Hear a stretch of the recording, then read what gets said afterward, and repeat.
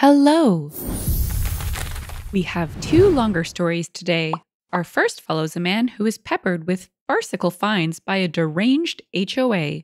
When he points out the error, he gets insulted and goes to war. Story 1. This is the story of how I completely changed out my community's HOA board and foreclosed on one of their houses after they disrespected me. Backstory. A few years ago, I bought my first house in a medium-size, 500 to 1,000 homes neighborhood in a southern state. It had an HOA, but I actually picked the neighborhood because they had the lowest HOA dues in the city, the fewest rules, and the house was by far the nicest one in my budget.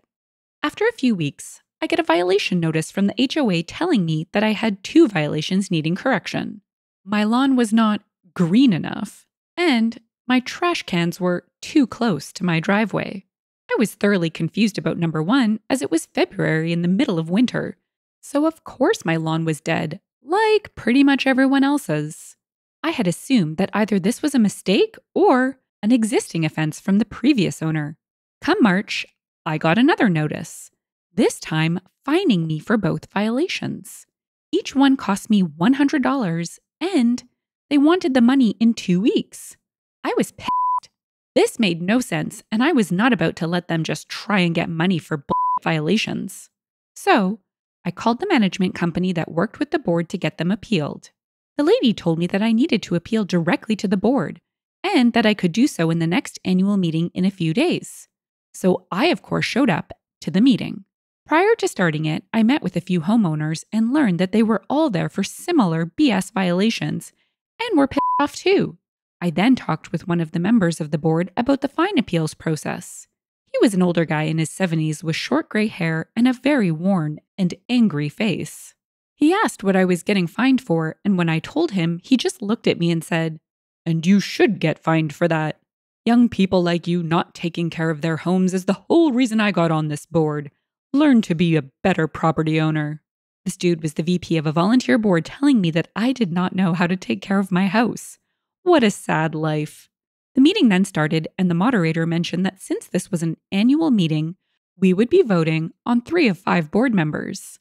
They had some applicants to the board, and we could also nominate someone today. That's when I had the idea of how I could get my revenge. When the election part of the meeting came, I nominated myself. Gave some BS speech about HOAs are not here to make money and that I wanted to serve my community. I won in a landslide, and you could see the board members getting annoyed because they had scowled during my speech. After the meeting, I appealed my violations in a very elegant way, and they agreed to waive my trash can violation. As for the grass one, apparently since I had weeds growing in my yard, like a tiny patch in the corner, they were still fining me because the weeds were turning yellow after I sprayed them. I was dumbfounded how they could get away with this, but they used a technicality in the bylaws that I had signed, so I ended up losing $100. Revenge, I will be honest, I had not expected this to work. After joining the board, of 5 including myself, I was appointed secretary. I had to help maintain meeting notes and review records. They specifically told me that I was not allowed to propose new policies, but I could vote on new ones proposed by the VP or president. I later learned this was actually a violation of their own rules. I voted every new rule down as long as I was in that position. I decided that my best course of action was to listen to how the others operated and look for an opening to get each one of them off the board. The first opening came when the president, who literally looked like the most Karen woman ever, mentioned that she had wanted to fine for flowers that were not a neutral color. Basically, if a homeowner wanted to add something like turquoise flowers, we would fine them. She apparently had a neighbor that had flowers that she didn't like, and she wanted to use the board to stop them. It was pretty insane. I then started my revenge on her. I started a message thread on Slack, since that's how we communicated, with the other board members and asked what they had thought about her policy and reasoning. After far too much deliberation, 2 of them honestly thought that this was okay. We agreed that the policy went too far. I then made a long post in the main channel telling her that her actions were not only wrong, but that she should be excused from the board. When she inevitably flipped out, I called a board meeting in the following week, and the other 4 board members voted her off for targeting a community member for personal gain. She gave a sob story about how the board was her life and that the neighborhood was like her child, but I didn't care. That was one down. I convinced one of my good neighbor friends to join a little later on to take her spot. The next members I targeted were the treasurer and director, as I wanted to save the VP for last. They were actually pretty easy to get off the board because they were very easily swayed by public opinion. So, I made a fake account on Nextdoor and waited until spring, when most of the violations go out. When the letters went out, I looked for angry posts on Nextdoor. I then would comment on each one, giving them the first names of the two board members as the culprits and told them to come to the next HOA meeting to appeal. It worked far better than I had expected. During the next meeting, over 50 people showed up and called out those by name. It was glorious. During the open session, community members grilled those two for their poor policies, even though they did not make most of them. The VP, now president after the other one resigned, tried to defend them, but ultimately failed. The two members were so distraught after the meeting, and I told them that maybe they should resign. And they both did. That was two more down, both of which were replaced by a couple who came to the same meeting and wanted to get rid of these rules. Finally, the board had been flipped to 4 out of 5 people wanting to get rid of all of these dumb rules. The president, however, was still the same old, angry, hateful man. He tried to add more rules to increase violation revenue, and we voted him down every time. He started to get annoyed, but stayed steadfast to the board. I tried a lot of tactics to get him to leave, and not much swayed him. A few months went by, and we started with a new management company. They had a much better style of property management and a website for looking through our community's records, as well as automated reports. When we got our first fines report, I hit pay dirt. The president's house appeared, and he owed around $10,000.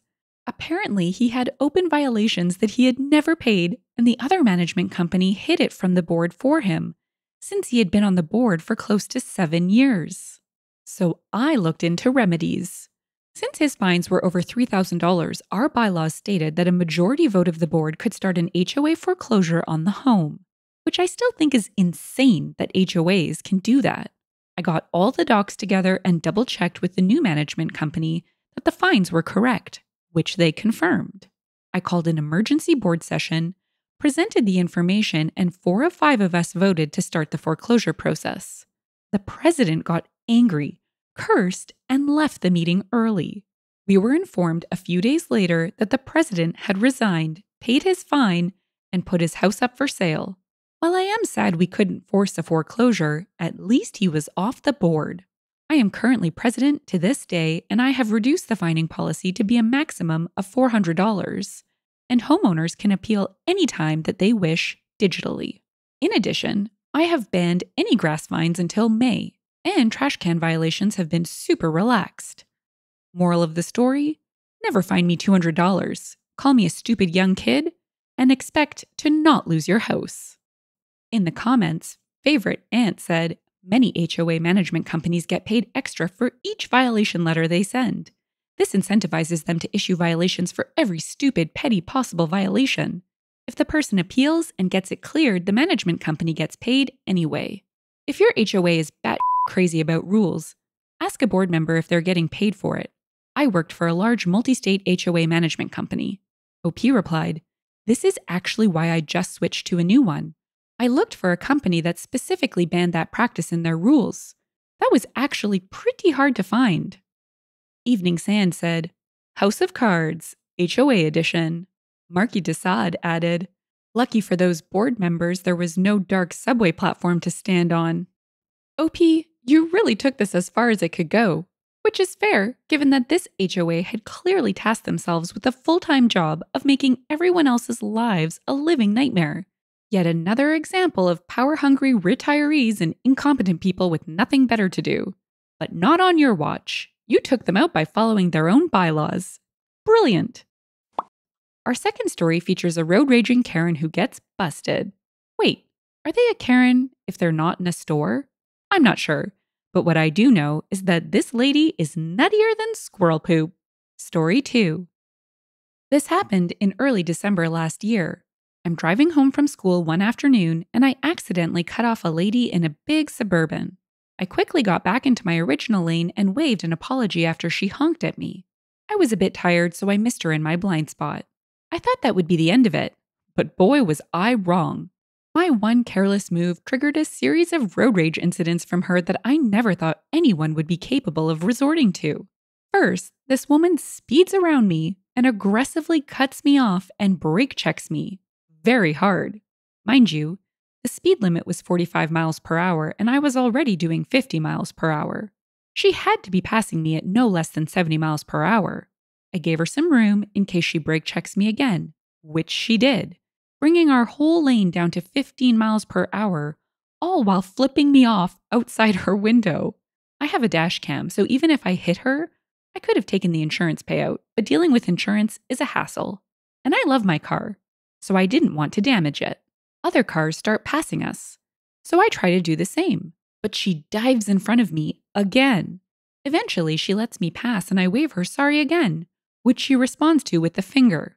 Finally, we stop at a red light and she pulls alongside me yelling at me to roll down your window, you. I'm not even black. Of course I don't, in case she pulls something out on me.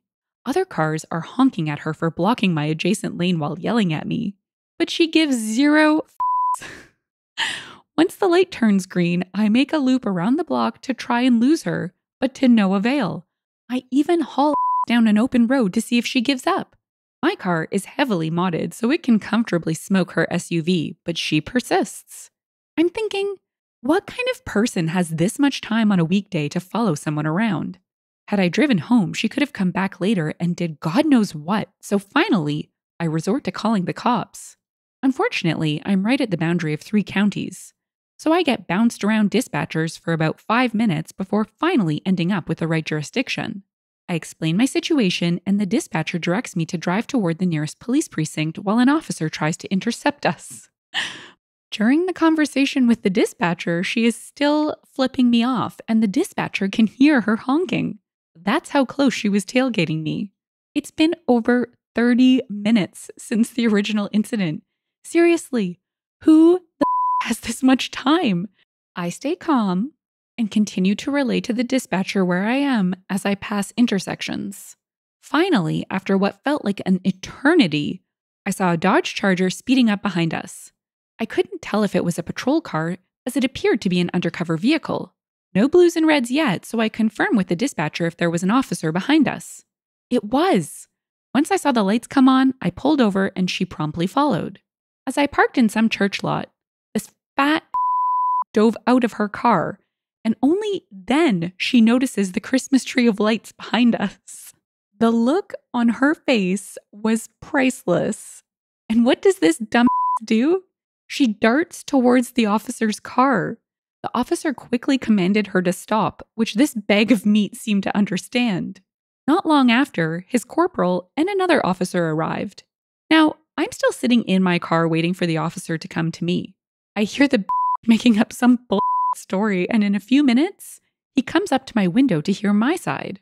The moment I stepped out of my car to talk to him, she yells at me, "You suck at driving." This was retaliated by the officer yelling at the woman. I told him my side and about all the brake checking and racial slurs, and she obviously denied it. The instant when I mentioned that it was all on dashcam, her face went pale. The officer saw all the brake checks, excessive speed, and tailgating once I pulled up the footage on my phone, and he then asked me if I wanted to press charges. Of course I did.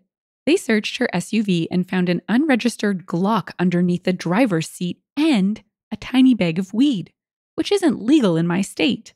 This woman got arrested for reckless driving, endangerment, possession of marijuana, and a couple of other things. I was just told to drive carefully with no ticket. Update. Regarding the gun registration, I misinterpreted it. In Georgia, we only need a firearms license. I guess that's what she was lacking, which made the Glock illegal with her. I'm not a gun owner, so I'm very unfamiliar with those laws. Sorry for any confusion there. In the comments, the Love Bub said, "Do you have to testify against her? She go to jail? That was then. What is now?" OP replied, "Yeah, that's all that happened. The officer took a statement from me and my contact info, and I never heard anything else since then. Even if she did get out, she probably won't do that stupid again, since she knows it can get her arrested again. In response to, they searched her SUV and found an unregistered Glock underneath the driver's seat and a tiny bag of weed, which isn't legal in my state. Piehole said, "It takes a special kind of stupid to do something that will attract the attention of the police when they've got this going on in their car." Original Iron Dan added, "Never commit a misdemeanor while committing a felony." OP, you pretty much dodged a bullet here. Literally and figuratively. Thank goodness you called the police. It seems totally plausible that this wingbat Karen could have shot you. What the actual heck? 30 minutes she followed you. It's not that she had the time, she just had the rage and the gun to back it up. You're lucky to be alive.